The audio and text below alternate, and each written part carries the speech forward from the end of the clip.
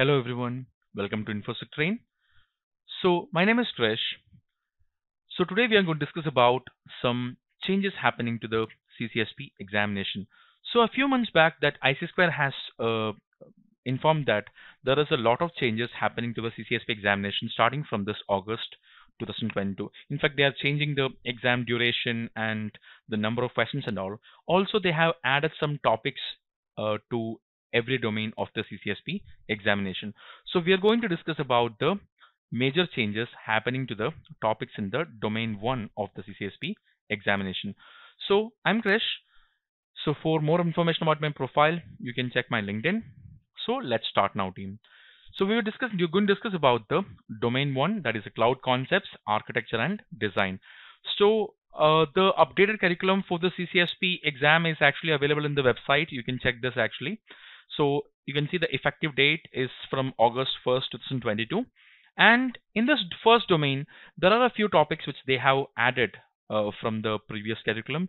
That is like they have added topics like the confidential computing, DevSecops, DevOps security, security hygiene, and the cloud design patterns, etc.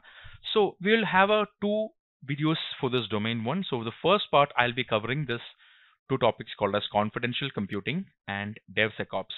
So you may feel like DevSecops was already there in the previous curriculum, but still they have improved something. They have done some reshuffling on that particular topic. So first of all, team, we will discuss about what exactly is a confidential computing. So first point is that why do we have to learn this? The reason is that, team, when talking about cloud computing, like when talking about Amazon or Azure or any kind of cloud computing strategy, one key point is that encryption plays a key role, right? When you go to a cloud platform, encryption plays a key role. And we know that there are many technologies in the cloud platform for encrypting data. And it's not new technology for cloud computing. Like for over the years, we have been using this encryption for data at rest or data in transit. But at the same time, when talking about a concept called as data in use, okay, when talking about a concept called as data in use, the biggest problem is that it is the biggest challenge we have over the years when talking about the security of your data. So normally what happens is that, team, let's assume that we have a data which is basically there in your storage device. Let's say in your hard disk or SSD, we have some data. So this data we have inside our hard disk or SSD or any kind of storage devices, we are encrypting this data or application while it's in rest. That is while it is stored in some kind of storage devices. But at the same time, when this data is actually open for processing, like for example, if an application want to process this data, what we do? This application has to load this data to the computer memory. And basically what happens, before the application can process the data, it has to go through the decryption in the memory. So because the data is, at least for a moment, it is unencrypted, it is left exposed. So it can be accessed encryption free right before or during or after it has been processed. So this is a very common attack. Like it's a very common threats we have, like we have something called as a memory dump attack, etc. So basically what happens, so to avoid these kind of challenges, like this is a very important challenge which attackers are using, or it's actually a very common threat for most of the cloud computing as well as on-premise also. So that is why we have a technology called as cloud confidential computing, which is focused on this data in use. So it's actually a very interesting technology. That means that, let's say we have an application which is specifically accessing a data. So what we do, that our data is loaded to the CPU. So we have a microprocessor here. Okay. So basically what happens is that the data is actually loaded to the RAM and then to the microprocessor. So basically what happens is that in the microprocessor, we have something called as a TEE, or Trusted Execution Environment. So what happens, team? This TEE, or Trusted Execution Environment, is a secure coprocessor inside the CPU. And what happens that the TEE is only accessible to the application code authorized for using it. Okay, the TEE is only accessible for the application that is authorized for using it. That means that if there is any other application or any other user or anything else, if try to access the data inside that particular TEE or inside that particular execution environment, it will deny the attempt to access and cancel the computation. So basically what happens, this actually allows the sensitive data to stay protected while inside the memory and CPU. Okay, so the application can tell the TE when to decrypt the data, when the data must be released for processing, and once the data is actually decrypted and processed by the computer, it is invisible to everything and everyone else. So basically what happens, it can include the cloud service provider, it can include other computing resources, it can include the hypervisor, the virtual machines, and even the operating system. So that is why this TE actually is a major technology for the cloud computing platform. In fact, if you basically search in Google regarding the TE things used by Google or GCP or Azure, etc., they have been using specialized instances or specialized VMs, which is working using this particular confidential computing technology. So it's a very most important technology team. So don't forget, the TE is specifically used for protecting data in use. Normally what we do is that we have different mechanisms for protecting data at rest, data in transit or motion, etc. But if you go for data in use, the TE is an effective mechanism. When you use a confidential computing, it basically creates a TEE or trusted execution environment where the application who is allowed or authorized for processing the data only will be able to access.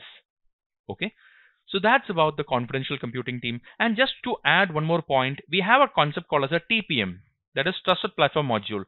So many people ask me that, Krish, actually the TPM is also a technology for securing your access. So TPM is a specialized secure separate hardware chip. Okay, in your computer, the TPM is a separate hardware chip. Even if it's part of your computer, it acts as a separate computer or separate, crypto processor. So when you go for a confidential computing, it is actually the part of your microprocessor, but physically separate from the other components. It's actually a completely isolated environment inside your microprocessor itself. So that's about the confidential computing team. Then we have a concept called as a DevSecops. So DevOps is like for the last 5-6 years, this word is the hottest in the market. DevOps, right? It's basically there. Like we want to have a complete culture or complete strategy for ensuring the whole process of continuous integration and continuous delivery. That means from the point we are collecting an application requirement for developing an application, we collect the requirements to delivering the application, we follow a proper cycle of process to ensure that the agile methodology and those kind of mechanisms can work in a more tuned, effective way. That is what we call as DevOps, and we have discussed a lot about it. But when you say DevSecops, the concept is really simple.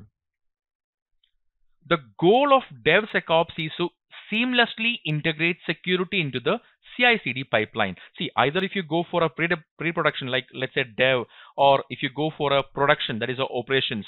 So basically what happens, the goal is to ensure the security is basically integrated from the point of developing to testing to deploying to updating to patching. In every level, we want to integrate security to ensure the software quality and software security hygiene is properly met. And what do you mean by security? See, the security refers to all the tools and techniques needed to design and build a software that can resist attack, that can detect and respond to defects as quickly as possible. Plus, they want to make sure the software is free from any kind of vulnerabilities and any kind of threats which can enter while the application is being developed. See, normally what we do, we have an application which is basically developed, and once the development is complete, then we will do a security testing for the application. Then after that, basically what happens, we have operations. Once the application is deployed, we do a VAPT. So the security is there, but still, scattered around some point. Plus what happens, we have a separate team doing all these operations. But this approach can basically bring a lot of glitches and a lot of threats in between the whole process. So by making the application security as a part of the unified DevSecops process from the initial design to the eventual implementation, or this organizations can align to the key security aspects of the software strategy. And even talking about DevOps, see, there are many factors. Like for example, from the point of doing the code, while like I can give you some example for DevSecops. For example, let's say we are deploying some containers. So I want to make sure that I can integrate some security scanners as a part of the containers. So when I do a continuous integration, I want to make sure I can automate the security testing in the CI process. and I can add some automated tests for security capabilities into the acceptance test process. Also, I can make sure I can do a proper automatic security patching, like maybe for some vulnerabilities and all. Like this, in every process and every phase, we integrate security. Okay, that is what we call as a DevSecops. So it's not different from the traditional DevOps. We are having the same DevOps, but we ensure that we integrate the security in every aspect and every steps of the whole DevOps process. That's actually what we call as a DevSecops. So one more question that people more ask is that, so Krish, in the examination curriculum, we are seeing two words called as DevSecops and DevOps security. So usually these words are used synonymously, but still basically I'll give you a small difference. DevSecops is basically talking about the application security. That means I'm talking about integrating security in every piece and part of that particular whole SDLC process to secure the application. And DevOps security is talking about the security of the tools we use in DevOps. Like for example, we use a lot of tools like Docker, Kubernetes, Jenkins, Ansible, Chef, Puppet, Maven. So integrating the security into these tools to a better strategy is what we call as a DevOps security. But of course, yes, if you basically Google it, you will see both of them are almost the same only. So that's about this lecture, team. In the next lecture, in the part 2 of this CCSP Domain 1 video, I'll be discussing about the rest of the new topics which is added to the curriculum. Thank you so much, team. See you in the next video. Bye-bye. Signing off, Chris.